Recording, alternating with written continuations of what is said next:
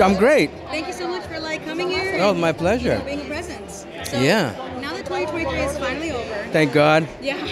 What can we look forward to from you in 2024? I feel like I'm still reeling from 2023. So I'm really, it's been, been strange because we just came out of a pandemic, and things were beginning to get back to normal, and then the actors' strike hit.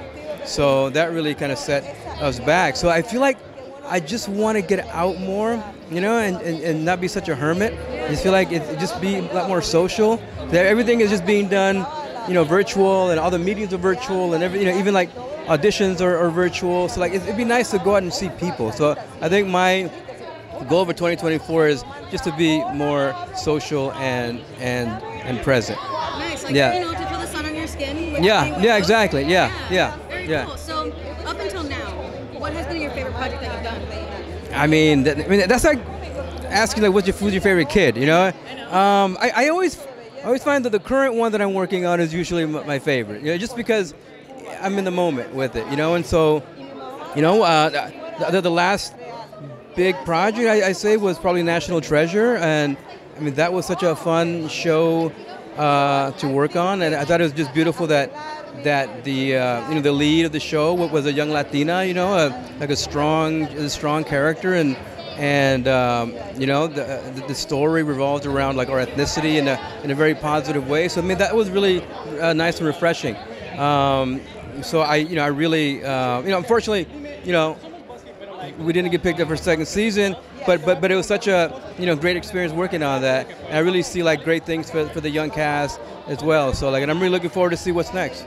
Yeah, and I mean it was made, so now there's this first season out there that people can watch, and they get to see your face. Yeah, and the great thing about Disney Plus is it's introducing the National Treasure brand to younger audiences as well. So I think that's and it helps you learn about treasure hunting and history, and you learn. I learned a lot about history just being on that show, but even just watching the old Nick Cage movies as well.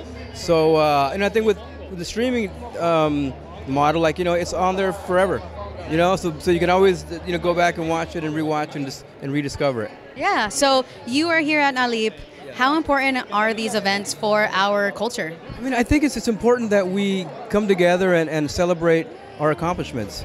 I think there's been a lot of great work this year, that shows that had predominantly Latino cast or the main characters were Latino or Latino storyline. So I feel like it's great that we come together and recognize that and celebrate it. That's what I'm here, and I haven't seen anybody, so it's nice to see people that I haven't seen in almost a year. Right. So on that note, I'm going to go ahead and let you go ahead and enjoy the event, and thank you so much for your time. Thank you for having me.